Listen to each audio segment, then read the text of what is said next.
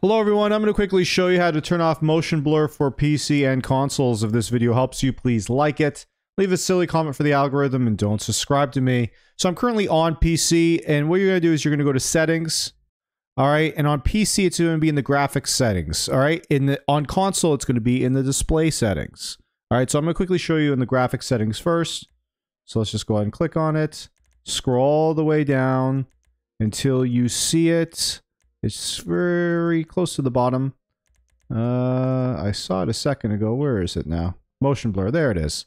All right, so it's in Post FX.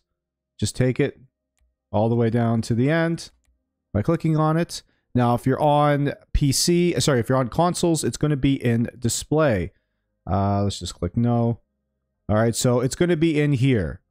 Okay, I'm on PC right now, so it's not here for me now, but if you're on consoles, trust me, check display, it'll be in here. If this video helped you, please like it, leave a silly comment for the algorithm, and don't subscribe to me.